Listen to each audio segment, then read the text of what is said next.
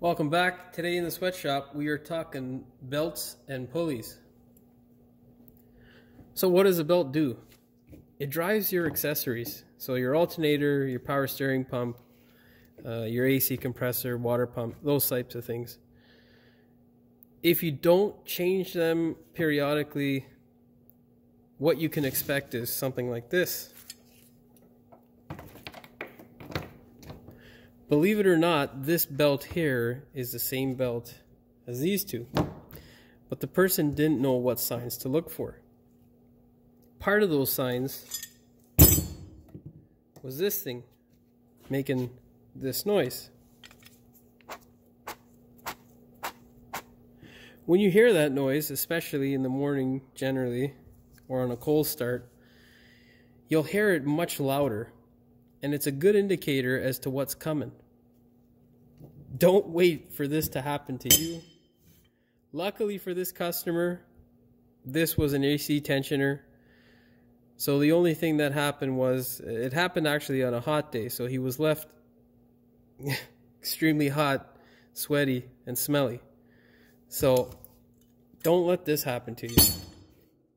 If it's an alternator or a water pump, you can do some damage with the water pump, and then with the alternator you'll most likely get stranded on the side of the road. In terms of belts, the signs to look for are right here.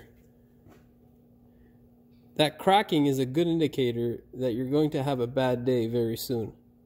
You don't want to wait to this point. If you see that, I always suggest just to replace it. You can wait, and then you'll end up calling me again later saying, hey, can you come and tow me? But, you know, choice is up to the individual. That's a good sign to replace it. This here is what a new belt looks like. There's no cracks, no damage. It hasn't been wrecked by dragging around a pulley that has way too much stiffness. This here is a good example of that. It's a quiet pulley.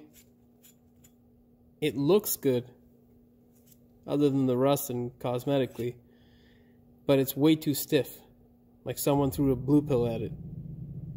That's not a good thing. This thing's a piece of junk. So, what does a good pulley look and sound like? Something like this. You can see it spins freely. There's no noise from it when I spin it.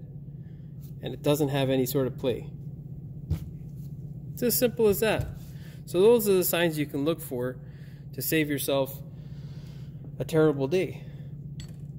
Hopefully this helps you. If it does, please like, share, and subscribe. Thanks. We'll see you in the next one.